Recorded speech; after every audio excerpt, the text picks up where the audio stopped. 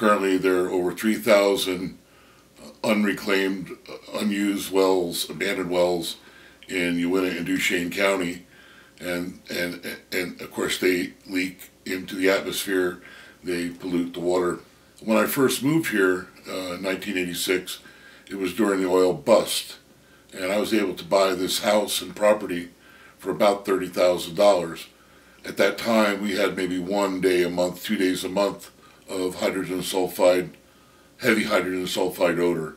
Now, especially during the summertime, we get the heavy odor of hydrogen sulfide 2, 3, 4 times a week. They come here when the money is to be made, and when the money goes bust, they leave, and we're left to pick up the pieces of what they demand when they're here.